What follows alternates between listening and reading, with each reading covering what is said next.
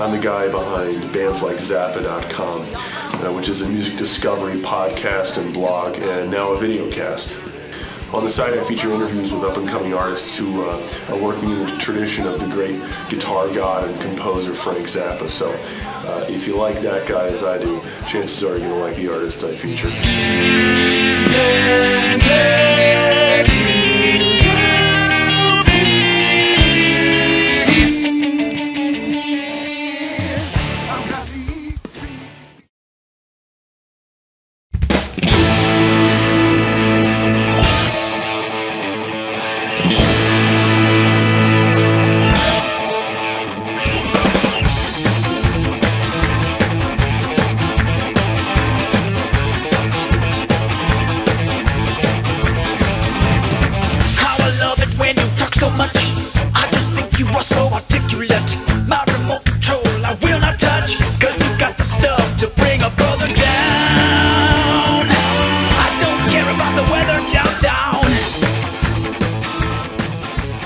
Hello, my name is Ben Summer, and welcome back to bandslikeZappa.com. This is the second podcast of the site. You can connect with me over at my own website, bensummer.com. Just enter your email address there in the box, and you'll get 3 free downloads of my own music. So please take my music. Today, I'm super psyched to feature Keith Horn. Keith is a musician living out in LA. He writes commercial music by day for reality shows and commercials, and by night he is composing some of the craziest progressive rock, jazz music that I've come across in a long time. He's also a monster player on several instruments. He's got chops to burn, and he's just a smart guy and a great interview. We talk about the culture, his day job. We talk some very serious shop about polyrhythms and metric modulation, all sorts of stuff that'll probably put you to sleep if you're not trained as a musician. But anyway, enough of that. Without further ado, here's my interview with Keith Horn.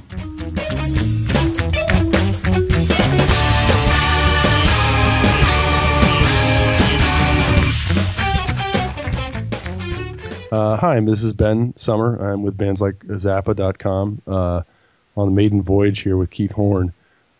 Hey, so Keith is a composer and a songwriter out of LA. And the story is I've been running this podcast and blog at bandslikerush.com for almost a year, a little over a year. And it had been meaning ever since the get-go to start up its sister site, Bands Like Zappa, basically my 2 favorite kind of musical vices. Yeah, and to feature kind of like-minded artists. And so I found Keith this website called Django, which is, I don't know how they describe it. It's basically kind of like a Pandora, but for people, fans of new undiscovered music to go and plug in their favorite artists, and then every dozen or so tunes that come through, a brand new, usually unknown person comes out. Basically these artists sign up in the database. I forget what I was trolling for, probably Steely Dan or Frank Zappa. Yeah. And you came up, this was months and months ago, really. I heard the song Chicken Little, and I was blown away. I was like, wow, this is striking stuff. Well, very well produced and original sound. And Keith, I must chastise you. I tried very hard initially. Probably spent half an hour at one time trying to find you, locate you, contact you months ago, and I gave up. Oh, and I'm so sorry. The only thing that was out there were a few of the songs. I didn't have a website up yet. I barely had a MySpace. Or MySpace was kind of on its way out at the time, so I was ignoring it. And I just last week finally put up my Facebook band page, so I was hard to find. You were. I remember I looked at the MySpace. That seemed to be all I could find was Keith Horn. For that and the LinkedIn profile. But anyway, so I took another shot. My apologies for my invisibility, but that's all right. No. I've remedied it now. Yeah, cool. Yeah.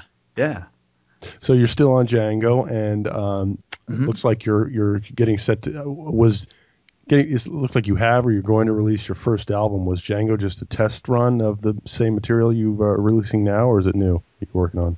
Yeah, it's the same stuff. Django, I've put up, I think, 4 or 5 out of 8 songs that are on this first album called Rock Scissors, and I'm just finishing it now. Actually, just 10 minutes ago, I was just listening to the final mixes my engineer sent me today for to send off to CD Baby and to upload to TuneCore so I can get up on iTunes and Rhapsody and whatnot. Cool, cool. Yeah.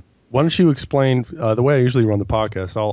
I usually insert 2 tracks of my liking, so the listeners will be hearing this before probably you speak. But why don't you just kind of give a synopsis of where you think your music is at, your inspiration, and a little bit of background about your life. Seems like you have an interesting background in music from what I read.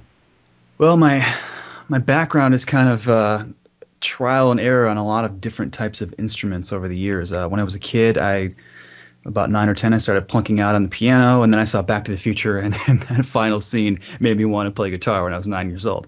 The Chuck Berry scene? The Chuck Berry scene, which is to this day just this classic scene. And I just loved it at 9, and I said, man, I got to do that. That's great. So I started playing guitar and at home, and I started learning saxophone in school. So I was learning at school how to read music, and I was just messing around learning by ear at home on just the family keyboard and my guitar. Right. Kept pursuing guitar, kept practicing, got really good at it, and then found out that I couldn't make a living playing guitar when I was about 18. So I went into college at Western Michigan University and studied percussion. Wait, back up. How come you concluded you couldn't make a living on the axe? Well, I thought about going into jazz guitar. No. And that's your problem. When I got there, I realized how difficult it really was. They put giant steps in front of me, and I said, that's it for me. All right. So I thought, I understood jazz, but I didn't want to spend all of my time studying jazz, which is what I probably would have had to do if I wanted to master it. So I decided to study percussion, and eventually that became composition, because I figured out I couldn't make it as a living as a marimba soloist. Well, you picked the 2 dumbest. Jazz guitar ain't dumb. That's where my background is. But oh yeah, it's a nightmare skill you got to hone, and then at the end of the tunnel is a non-career path. Is what a session musician. Yeah, I mean it's better going on American Idol and shooting stars there. You know. I mean, it can lead to amazing musicality. It's just for me, I didn't see a future and sustenance coming from it. So I was constantly trying to find something that would actually pay the bills. Right. So it led to composition. So I became a composer in college and got a composition degree at Western. Took a year off, went down to North Carolina and studied film scoring down there. North Carolina School of the Arts. Studied with a film composer named Dave McHugh. Great composer from the 80s and early 90s. He did a lot of things and studied film scoring down there. And so I had 2 degrees and not a job in 2002. So I moved to Chicago to start scoring commercials. Oh, wow. And did that for a few years. Now, what made you? Hold on. What made you? Yeah. You started jazz guitar and then classical percussion. Okay, Mm-hmm. I can see. You could take those skills and turn them if you want to. If you want to go a commercial angle, there's plenty of avenues where you could make a good living doing interesting work. And then you go into composition. How come you went straight into commercial music? Was it just that at that point? I mean, you know what you see where I'm going at? Like composition could be just as dead end and technically intensive, but poor on the job prospect side as jazz guitar or classical percussion. Right. I kept seeing the job dead ends at the end of everything I was doing that I was loving doing, but if I didn't see any job with it, I didn't want to do it anymore because I wanted to do it for a living.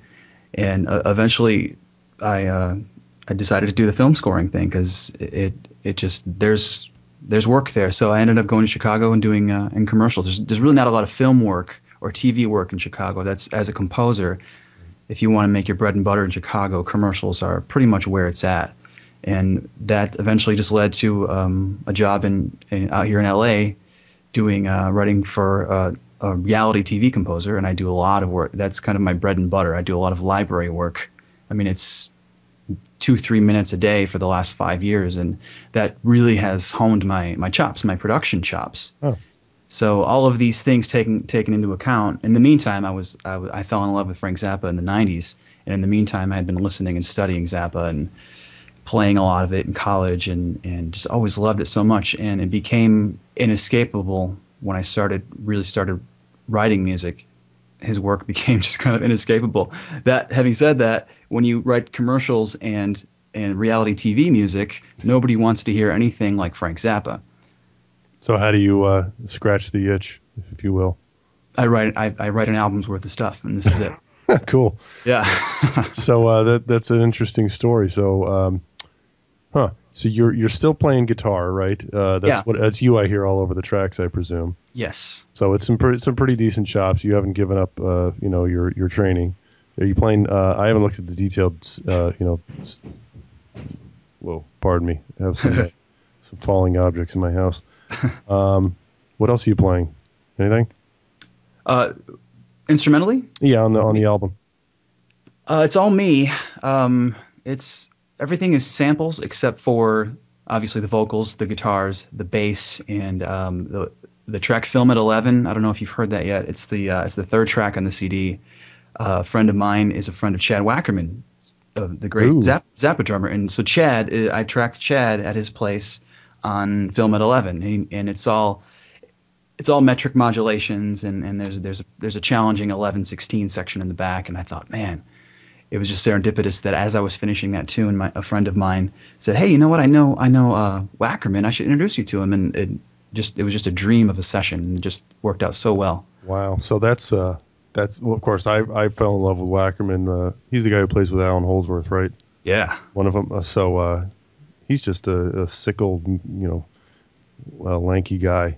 Yeah, he's a monster, and he was with Frank for 7, 8 years, I think. His last full-time drummer from, I want to say, 81 to the last 88 tours. He was there the whole time, and he was just a kid when he got in.